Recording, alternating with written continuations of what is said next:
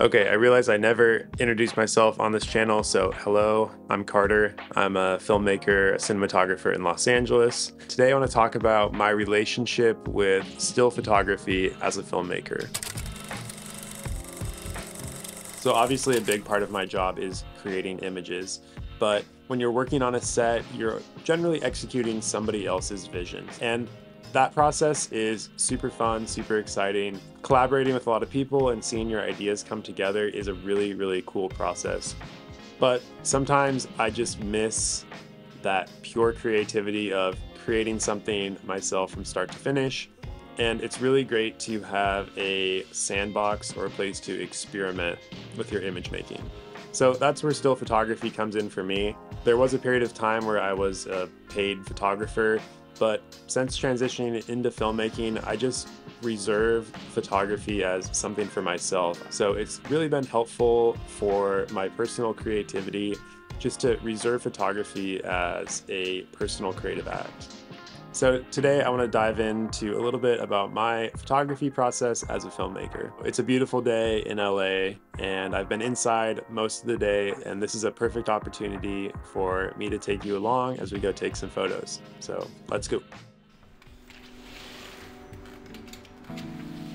I think the biggest thing that's helped me to actually take more photos in general is having a camera that's convenient for me to carry around. There was a time in my life when I was mostly using an iPhone to take photos, which was very convenient, but obviously came with some compromise. I've always owned some form of DSLR or film camera, but the one thing that really held me back from taking photos was that I didn't want the inconvenience of carrying those larger cameras around with me. A lot of the moments that I want to capture are just in my day-to-day life, so I want a camera that's going to stay out of the way and out of mind until I want to use it. So for me, that's where this camera comes into play. This is probably a familiar camera to a lot of people. It's the Fuji X100. And this is the original, the Mark I. So I picked this up 4 years ago. I think I paid $300 some for it, which now is a pretty good deal. And one reason I really actually like the original X100 is it's not a $2,000 camera. Like, I don't feel bad if I take it out and it smashes against a wall. Like, it's very durable. As long as it continues to work for me, you know, I feel happy about it. On that same note, I don't generally like using a neck strap or anything else like that, so I just use a double-sided carabiner that can hook to my belt loop. That way it's there and easy to access when I need it. So that's a little bit about the tech. It's an old camera. I know there's a lot of benefits to the new X100 cameras, but the key for me is that it's small, it's portable, and I just forget that I have it with me. I think for a long time, taking photos felt like a task. Like, it felt like something that I needed to do to continue to be creative. But now I've really come around and enjoy the process of taking photos. So let me tell you why I enjoy it so much. I really do love working as a DP. It's pretty amazing just being able to create images for a living.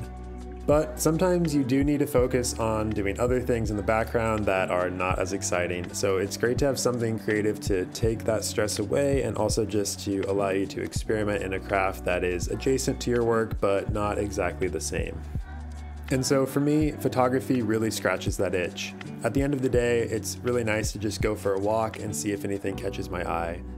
I'll usually just listen to music or listen to a podcast, and that's just a really relaxing and peaceful way to spend an evening. And a lot of times I'll snap quite a few photos, but not always, and sometimes I'll just carry the camera with me but not take a single photo. I never put any pressure on myself to actually create images unless I'm feeling inspired to, because if I start putting that pressure on myself, it just becomes another task, something else that I need to check off my list, and that adds stress instead of taking it away. For me, a photo walk is almost like a form of meditation. It's a way to de-stress and recenter myself. And I think that's something that's really important to my overall creative process and mental health. I know burnout is a really real issue in this industry, so maintaining hobbies and creative interests outside of work is really important for a good work-life balance and cultivating your creativity. The core of why I got into filmmaking is from a love of storytelling and a love of creating images, and I don't want to see that passion go away. So that's why I continue to take still photos and always try to make it a fun and enjoyable process. This is definitely a personal practice for me, so I hope you can take this idea and this concept and run with it and make it your own. As always, you can connect with me in the comments below or on Instagram, and thank you for watching. I'll see you next time.